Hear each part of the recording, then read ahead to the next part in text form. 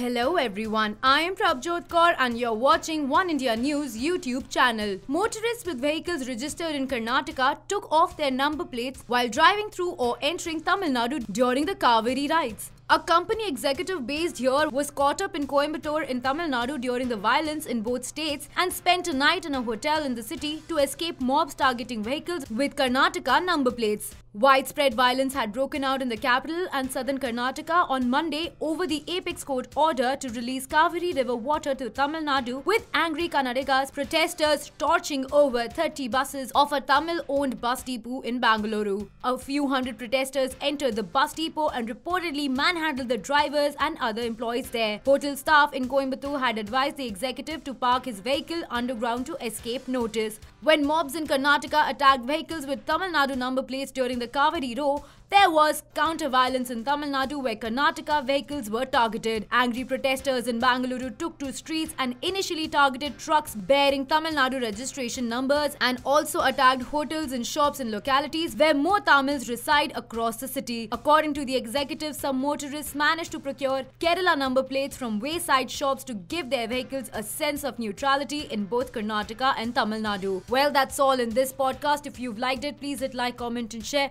Also, don't forget to hit the subscribe button below. Meanwhile, you can also check out One India News for more news and updates. I am Prabjot Kaur signing off for now. Thanks for watching.